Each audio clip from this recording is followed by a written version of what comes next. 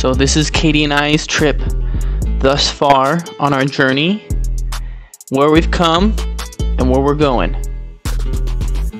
So we started this journey, it was July 12th when we flew into Ireland, and we started in the city of Dublin, and it was about a 12-hour flight.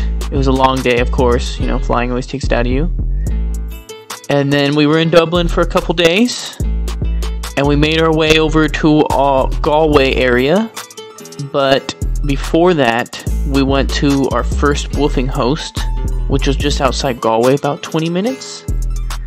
And then after we did that work, we went to Galway, and we were there for, I don't know, it was about 4 or 5 nights, and it was really beautiful, really fun small town.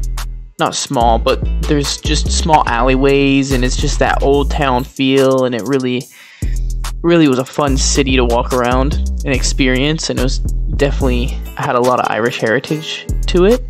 And when we were there, we got to take a trip down to the Cliffs of Moher, which we saw them, even though it was a pretty wet and rainy day.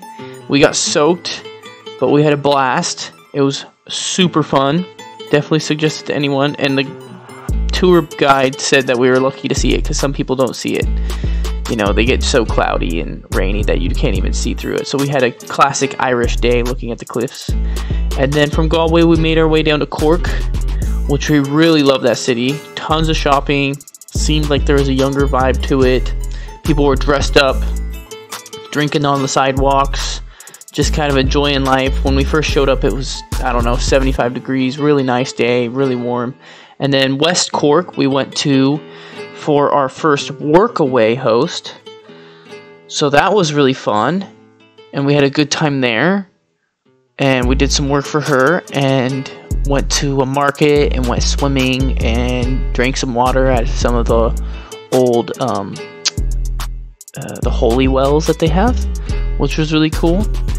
And then from there, we went back to Cork to then fly out to go to Scotland. And we flew into Edinburgh. And we only got to stay there one night, which was sad. But we plan on going back there very shortly. And so we flew over there. And that was only, we flew like in about an hour to London, you know, Heathrow. And then an hour to Edinburgh, so really not too bad at all. And it was on first impressions, it was just incredible. It was, I don't know, the buildings were just beautiful, and there's so much to see. And at the time the fair was going on, and there's just so many people out, and it was really cool because as we drove through the town in the tram system, the castle torches were lit.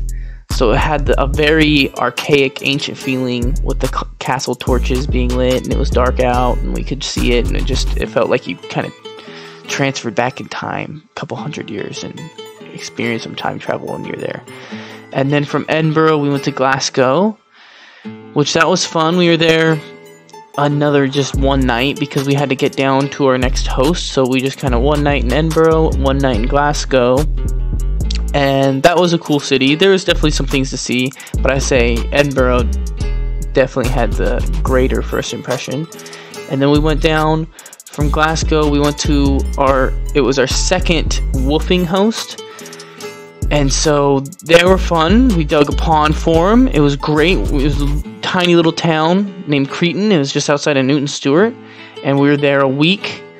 And then from there we went to Dumfries, and that was when the soccer, the women's final was happening. The FIFA final for the women's was happening in Dumfries when we were there. So we went to a pub and watched it. And here's a really bad drawing of a soccer ball.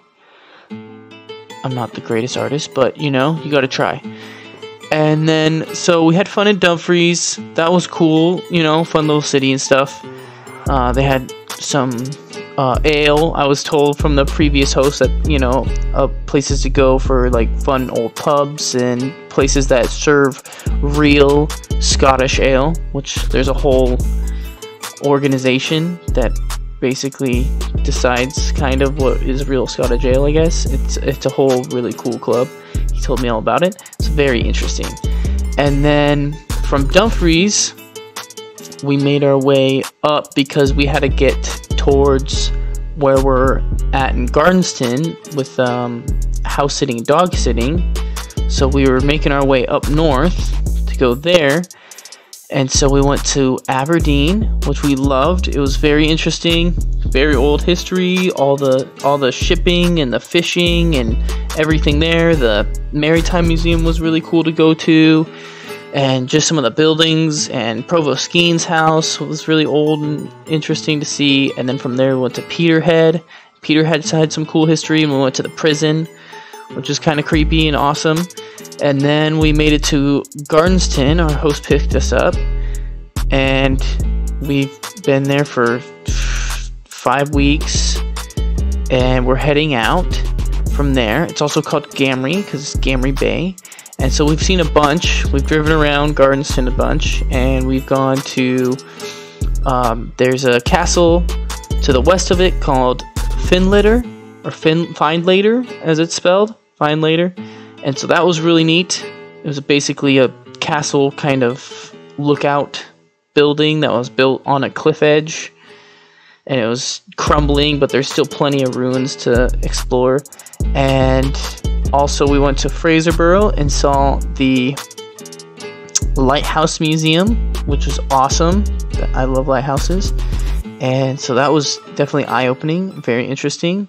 And we also, when we were in Peterhead, we saw Slane's Castle. Forgot to mention that, but that was really cool. Slane's Castle was supposedly one of the inspirations for Dracula, but it seems like there's a lot of places up in the northeast corner of Scotland that claim to be a inspiration for the Dracula novel.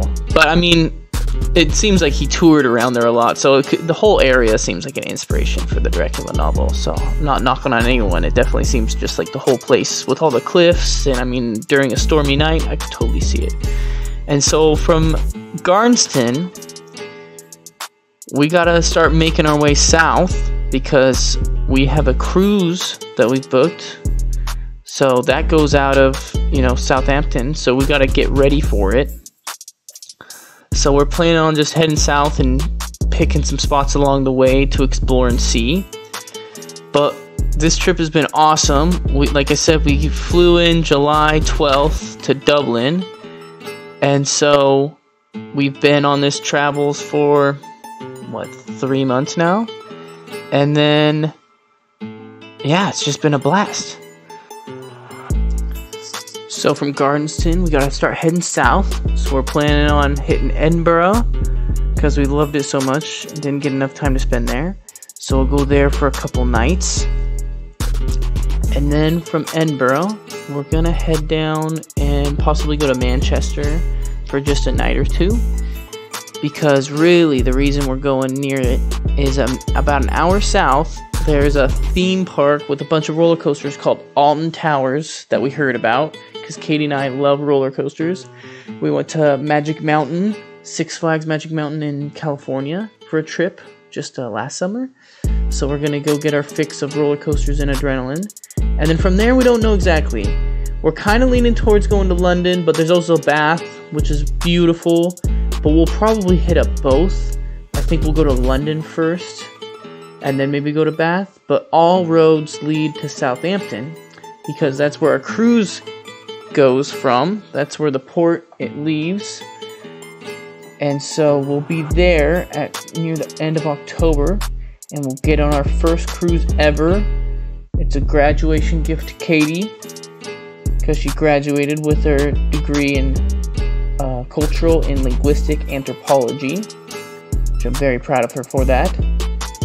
And so we'll be on that cruise ship, and then we'll be headed towards France, Italy, and we'll be touching into Spain in some of the ports. So that'll be super fun. And we end in Italy. It ends in Naples, but we do go to Rome for a day. So we'll get to see Rome. But then we're planning on getting off the boat and going back up to Rome because everyone says it takes, I mean, we met a person who lived in Rome and he said he hasn't even seen it all. It would take multiple lifetimes.